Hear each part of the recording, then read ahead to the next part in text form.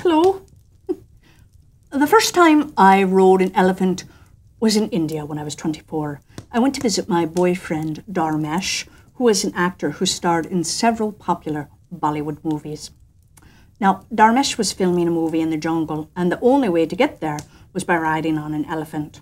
So I went to Hertz Elephant Rental, picked out a grey mid-sized model, tossed my luggage on his back, climbed up into the saddle or howdah, and away we went.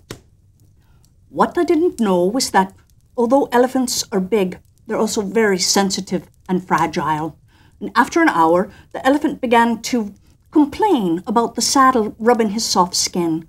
It was very, very soft and tender. So I climbed down, took off the saddle, and started walking alongside him.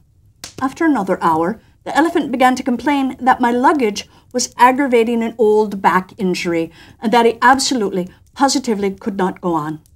So I took off my luggage and began dragging it behind me.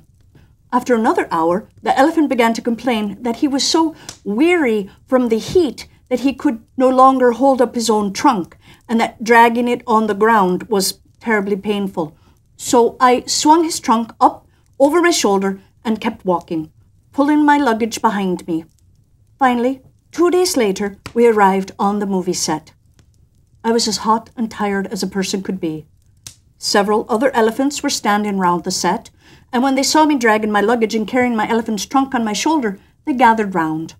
My elephant whispered something to them I couldn't hear, and they started high-fiving him with their trunks. And then they all pointed at me and laughed until they cried. And that, my dear friends, is how I learned that not only are elephants sensitive and fragile creatures, but they're also very, very tricky. Now, this is a story about how elephants got their first trunks. It's by Rudyard Kipling, and it's called The Elephant's Child. In the high and far-off times, the elephant, oh best beloved, had no trunk. He had only a blackish, bulgy nose as big as a boot, and that he could wriggle from side to side, but he couldn't pick up things with it. But there was one elephant, a new elephant, an elephant's child, who was full of satiable curiosity. And that means he asked ever so many questions. And he lived in Africa, and he filled all Africa with his satiable curiosities. He asked his tall aunt, the ostrich, why her tail feathers grew just so, and his tall aunt, the ostrich, spanked him with her hard claw. He asked his tall uncle, the giraffe, what made his skin spotty, and his tall uncle, the giraffe, spanked him with his hard hoof. And still he was full of satiable curiosity. He asked his broad aunt, the hippopotamus, why her eyes were red. And his broad aunt, the hippopotamus, spanked him with her broad hoof. And his uncle, the hairy baboon, he asked him why melons tasted just so. And his hairy uncle, the baboon, spanked him with his hairy paw. And still he was full of satiable curiosity. He asked questions about everything that he saw or heard or felt or smelt or touched, and all his uncles and his aunts spanked him. And still he was full of satiable curiosity. One fine morning in the middle of the procession of the equinoxes, this satiable elephant's child asked a new fine question that he had never asked before. He asked, "What does the crocodile have for dinner?" Well, then everybody said, "Hush," in a loud and dreadful tone, and they spanked him immediately and directly without stopping for a long time. By and by, when that was finished, he came upon Cola Bird, sitting in the middle of a wait-a-bit thorn bush, and he said, "My father has spanked me, and my mother has spanked me, and all my aunts and uncles have spanked me for my satiable curiosity, and still I want to know what the crocodile has for dinner."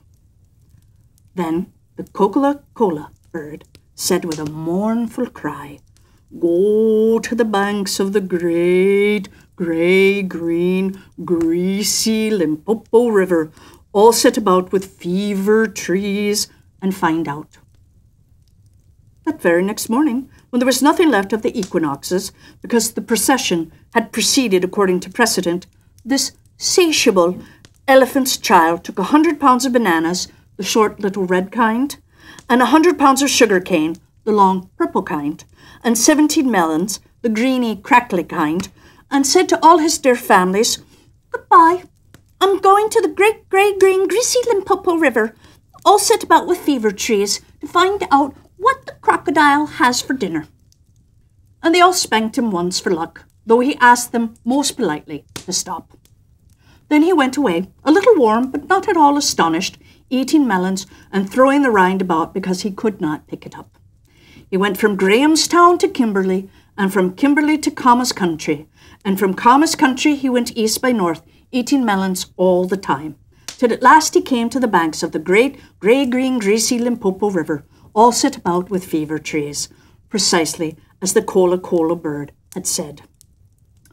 Now, you must know and understand, O beloved one, that till that very week and day and hour and minute, this satiable elephant's child had never seen a crocodile, and did not know what one was like. It was all his satiable curiosity. The first thing that he found was a bi-coloured python rock snake curled around a rock. "Excuse me," said the elephant's child most politely, "but have you seen such a thing as a crocodile in these promiscuous parts?" "Have I seen a crocodile?" said the bi-coloured python rock snake in a voice of dreadful scorn. "What will you ask me next?" "Excuse me," said the elephant's child, "but could you kindly tell me what he has for dinner?" Then the bi-coloured python rock snake uncoiled himself very quickly from the rock and spanked the elephant's child with his scalesome, flailsome tail.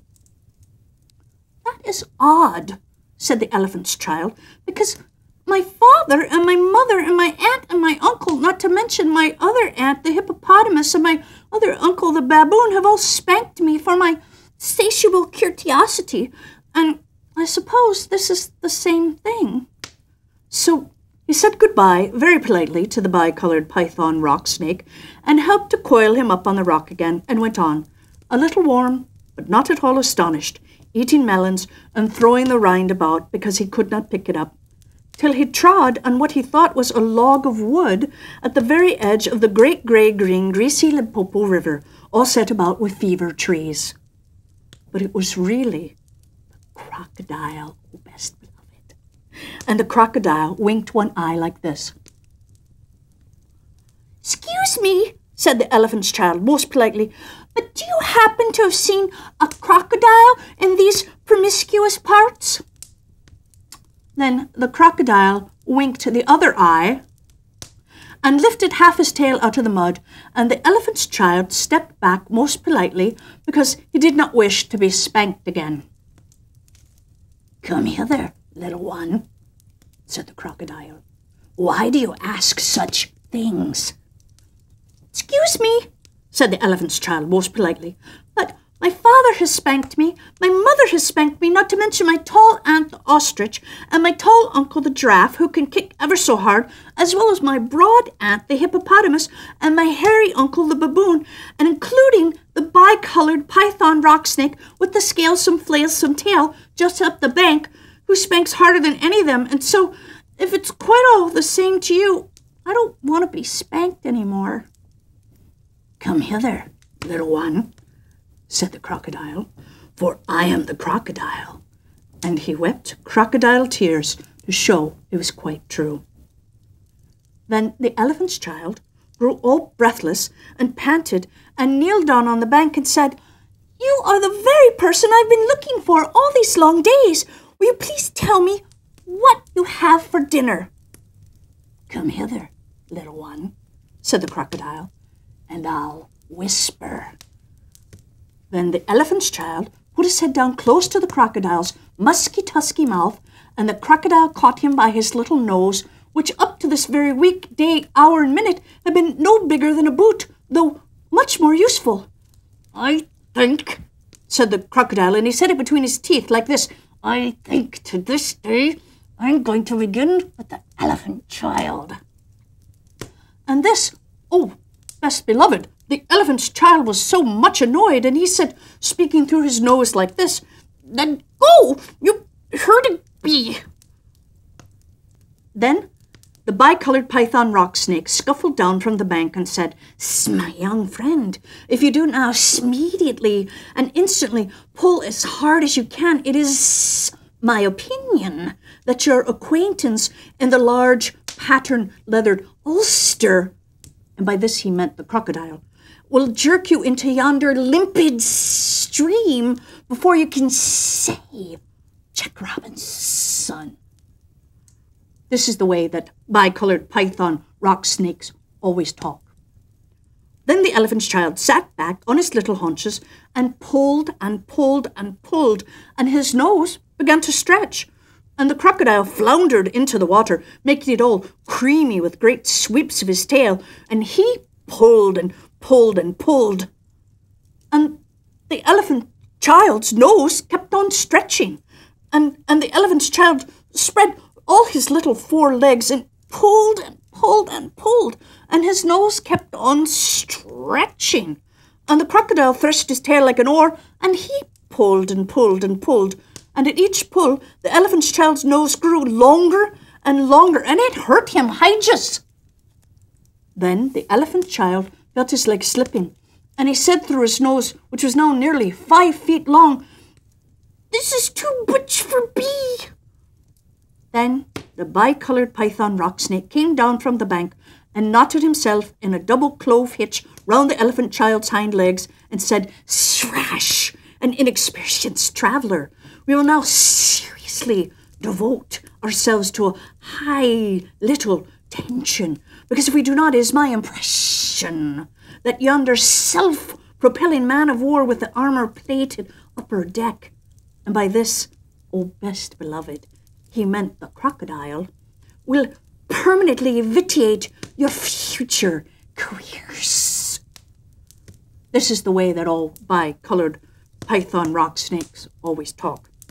So he pulled, and the elephant's child pulled, and the crocodile pulled, but the elephant's child and the bicolored python rock snake pulled hardest.